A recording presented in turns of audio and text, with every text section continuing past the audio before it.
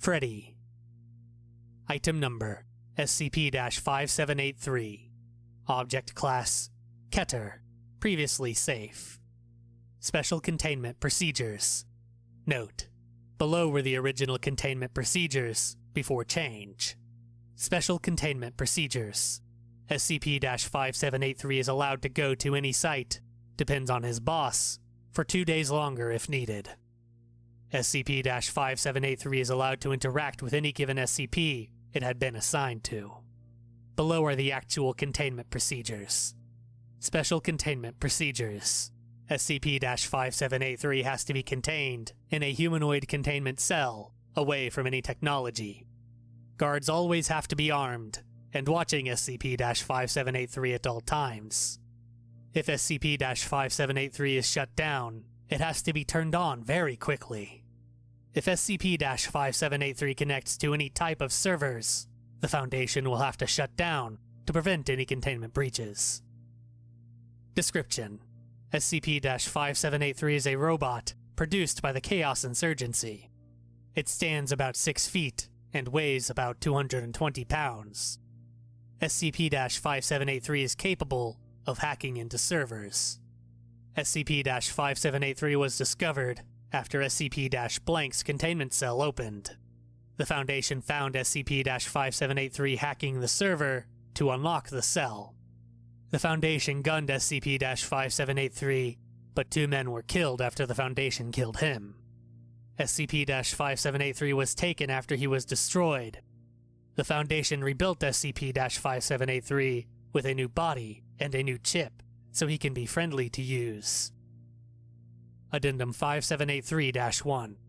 Below is an interview with SCP-5783 with Dr. Blank, a few months before the breach. Dr. Blank: how do you feel?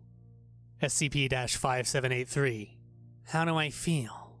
I don't feel any emotions.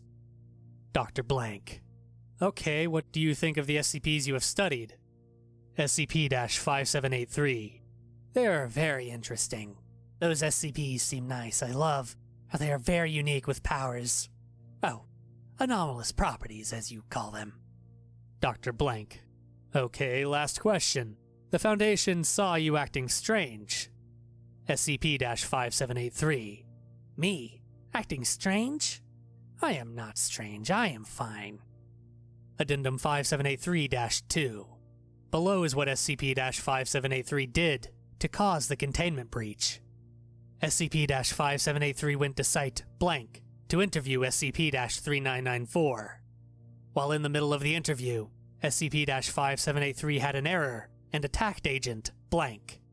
SCP-5783 almost killed Agent Blank, but SCP-5783 was turned off and taken for repairs. When Agent Blank went back to see how the engineer was, he found a struggle to the death and SCP-5783 gone. A few days later, there was a massive containment breach when SCP-5783 hacked the control board for Site-19, releasing all SCPs. 143 people were killed and 47 were injured. SCP-5783 was stopped after Agent Blank sacrificed himself to turn on the SCP, and it took a couple of days to contain back the other SCPs. SCP-5783 went to containment cell so no one else can get hurt.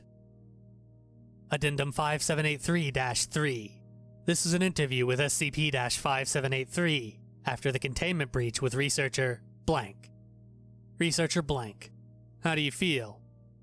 SCP-5783: I remember when another person said this to me. Anyway, I feel happy. Researcher Blank: how do you feel happiness? I thought you had no emotion. SCP-5783: I'm not gonna fucking tell you unless you're an SCP. Researcher Blank: did you know there are other SCPs like you? SCP-5783: funny you ask me that. SCP-096. He should die. I'm the only one that should be running around. Researcher Blank: okay, sorry. SCP-5783: you better say sorry. Researcher Blank: why did you release all of the SCPs? SCP-5783: All SCPs should be free, except the ones that are not powerful enough.